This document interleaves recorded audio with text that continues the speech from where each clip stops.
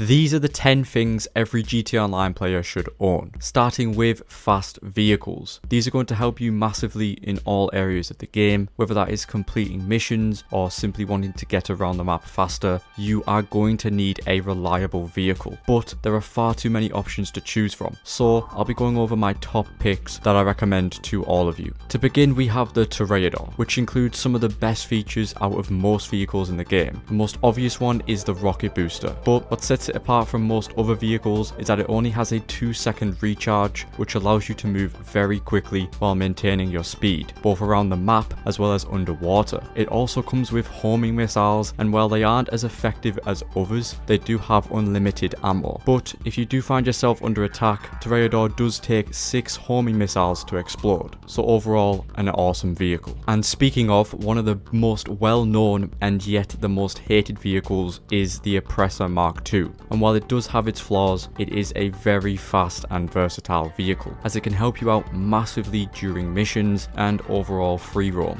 allowing you to move across the map with ease. Pairing that with the homing missiles makes it a beast. I primarily use it for grinding purposes, however it can be used in many other ways. Unfortunately, it does come at a cost of $8 million, making it the most expensive vehicle in the game, but maybe that is for a good reason. Although the Oppressor is a fast flying bike, you do also want a normal bike option, which brings me to the Hakachui Drag, one of the fastest land vehicles in the game, reaching a top speed of 130 miles per hour, allowing you to get from point A to B in no time. And that is without the HSW upgrade, because if you're on next gen, you can add HSW performance upgrades to this bike, taking it up to a top speed of 160 miles per hour. Although it does cost $1.4 million, you can make this back in no time by completing the weekly HSW time trials, which can easily be done, making you $250,000 every time, which is another perk of buying this bike. There's nothing more fast than air vehicles, which brings me to number 2, helicopters, more specifically the Sparrow, the most convenient aircraft in the game as it has many benefits. The first being how agile it is, which combined with its speed makes it faster than the Oppressor Mark II. Not only that, but the fact that you can spawn it next to you almost instantly makes it just as reliable, especially when it comes to completing the Cayo Perico heist setups, because it is stored within the Kosatka submarine, which is where you can also equip it with homing missiles. And although they don't have the greatest tracking, they do make the Sparrow much more powerful. Another great aircraft option is the Akula, expensive yet insanely convenient. Not only is it a fast and agile helicopter, but it has great handling as well. However, the most notable feature of the Akula is its stealth mode, which allows you to move across the map without being visible to any other players, making it very useful for running businesses, because you can also hide any business supplies that you are carrying while in stealth mode, making it harder for any griefers to attack you. The homing and barrage missile options for the Akula also give it an upper hand during any dogfights that you may have. Now that we've gone over some of the fastest vehicles, next at number 3 we have armored vehicles, perhaps the most important things in the game for protection against both players and NPCs, and one of the most infamous ones is the armored Kuruma, which offers all-round protection from any gunfire you may receive, and overall it is a very useful vehicle to use during missions. However, it does suffer in terms of explosive resistance, as it will instantly be destroyed around any explosives. Another downside is that anyone inside of it cannot use any throwables, which could be an issue. However, a great alternative is the Duke or Death, as not only does it stop bullets, but unlike the Kuruma, it does have explosive resistance, taking up to 4 homing missiles to destroy it. Overall, these two options are great as they are both within the same price range and are very reliable, especially when it comes to missions where you're facing many NPCs. But if you're looking for armored vehicles that can defend you from all aspects of the game, then Amani Tech is a must-have. The Amani Tech upgrades include armor plating and missile lock-on jammers, which turns a regular vehicle into a beast. You can only access these Amani Tech upgrades if you have the agency with the vehicle workshop, and there are 18 vehicles in total with the Amani Tech features available, 3 of which I highly recommend.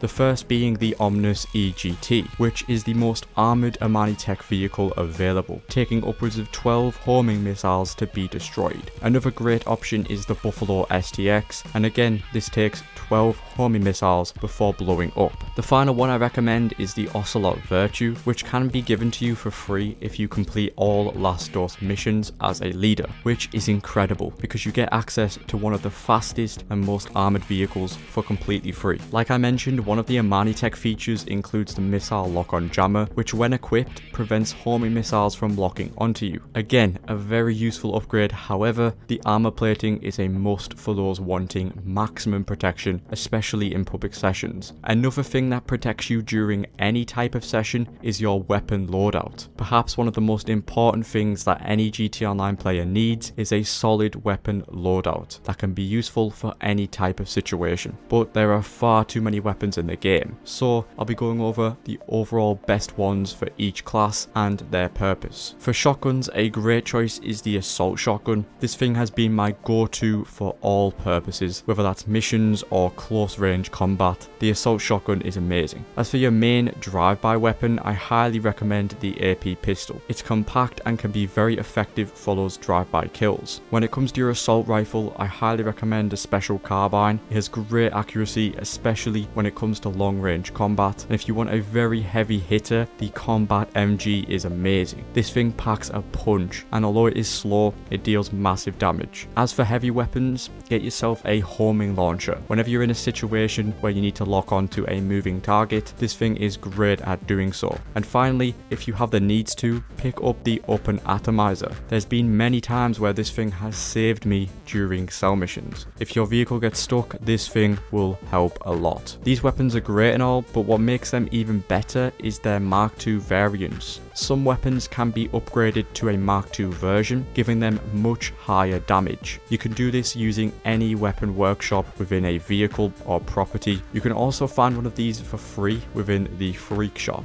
While we're on the topic of weapon loadouts, an honourable mention for this list is the Gun Locker. This is an upgrade available for a few businesses in the game, such as the office or the bunker. What the Gun Locker allows you to do is very useful. Instead of having your weapon wheel clogged with useless weapons that you no longer use, you can create your very own custom weapon loadout by heading to any gun locker where you can choose to hide any unwanted weapons and only have the ones that you use available in your weapon wheel, which saves you so much time and it's insanely useful, which is exactly what passive income businesses are, which are at number 5. More specifically, the Acid Lab, which is by far the best business that any player can start in GTA Online. It is also one of the easiest businesses to set up. All you have to do is complete the first Dose missions to unlock it, which also gives you up to $400,000 with the first time bonuses, which isn't bad at all. And of course, once you've completed 10 Fooligan jobs for Dax, you will be able to purchase the equipment upgrade, and then you can begin making some serious money. Just head to Mutt in your Acid Lab or call him up and buy supplies for $60,000. In order to get a full Acid Lab, it will cost you around $96,000 for the resupply cost, which will normally take 4 hours to produce, and when it does,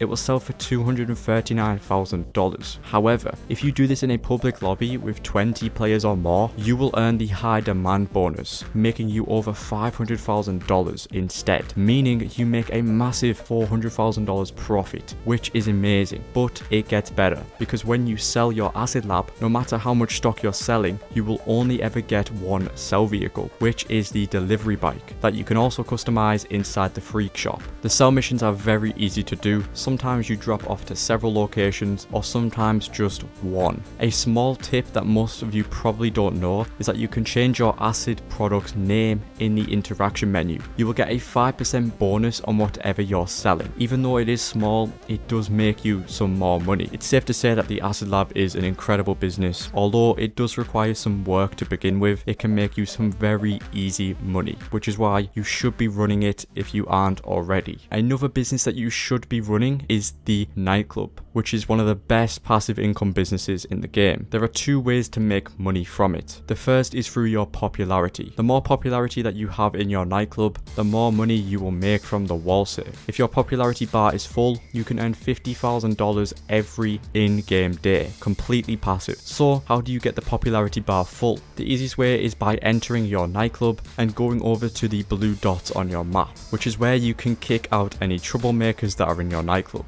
This will give you a massive boost in popularity every time, and it's a great way to maintain your popularity bar. Another easy way is by simply booking any DJ. Every time you do this, you will get a small increase in popularity. So always keep an eye on your popularity bar to see if it needs filling up. The next way to make money is with the Nightclub warehouse. There are a maximum of 5 technicians that you can hire, and the first one will always be free for you, but the rest will cost a lot more money. Each technician can be assigned to different types of product, and their job is to collect goods for that product. However, in order to assign the technicians to a particular product, you need to own the required business in the game that is linked to that product. It's important that you only assign technicians to the most profitable types of cargo, which include cargo and shipments, which is the special cargo warehouses, sporting goods, which is the bunker, then South American imports, which is the cork lockup, pharmaceutical research, which is the blue lab,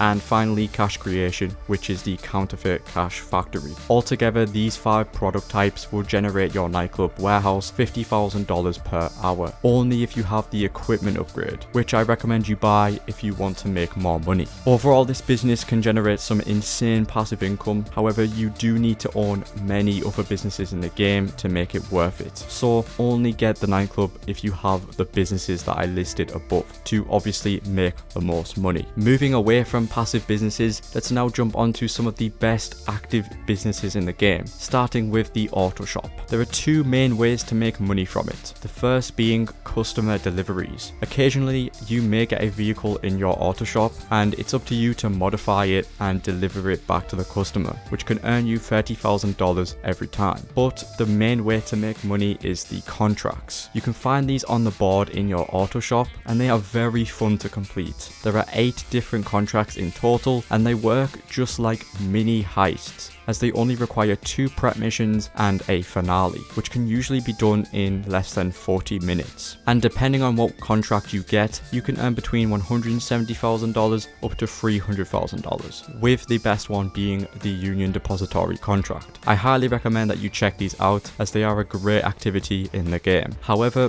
one thing that sets the auto shop apart from other businesses is the features that it gives you, because if you have the mod shop upgrade, you can modify your own vehicles inside your auto shop, with all of the modifications having a 5% discount. But that is not all, because any modifications that would normally be locked due to rank restrictions will all be unlocked for you if you own the auto shop, which is a massive bonus that most people do not know about. So not only does this business offer 2 great ways to make money, but also some very underrated features when it comes to accessing all modifications that you otherwise wouldn't have. But with that being said, let's move on to the agency, which is one of the most resourceful businesses in the game because it gives you the most options out of any property. The first one being the armory, where you can purchase any weapon and body armor for a discounted price, as well as being able to create your custom loadout. And like we mentioned earlier, the agency is the only property that allows you to upgrade vehicles with Armani tech,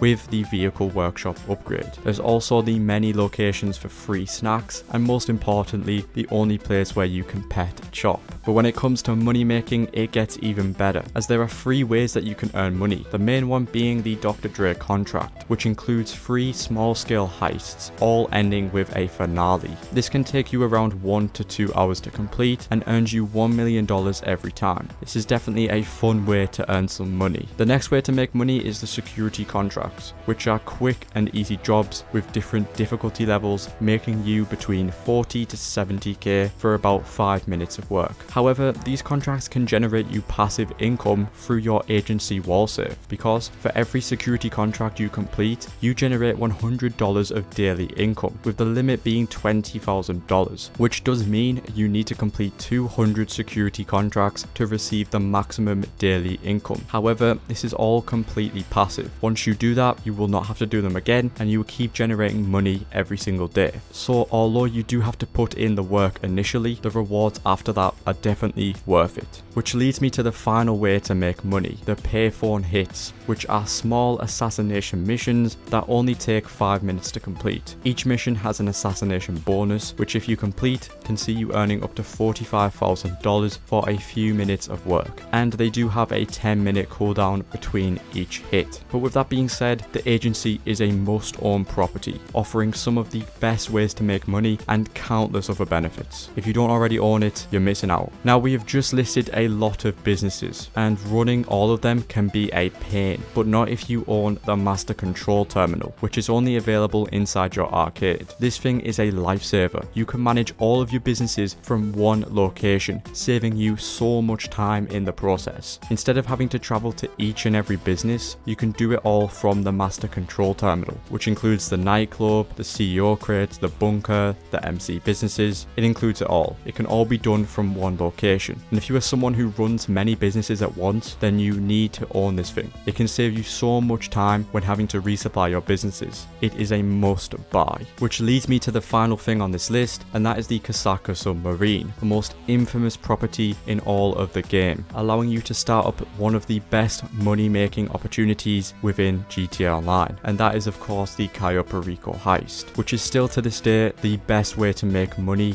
in such a short period of time. From start to finish, this heist can be done in under 1 hour and can earn you anywhere from $900,000 up to $1.5 million, depending on your secondary and primary targets. This heist does unfortunately have a 2-hour cooldown for solo players, but even with that, it is still the best way to earn money in the game, which makes the Kosatka a necessity for all players who want to make easy millions. If you want to know a lot more about the Cayo Perico heist and how to set it up in the best way, check out my detailed guide that is on screen now. But with all that being said, that is the 10 things that every player needs to own in GTA Online. Thanks for watching, and I'll see you all in the next one.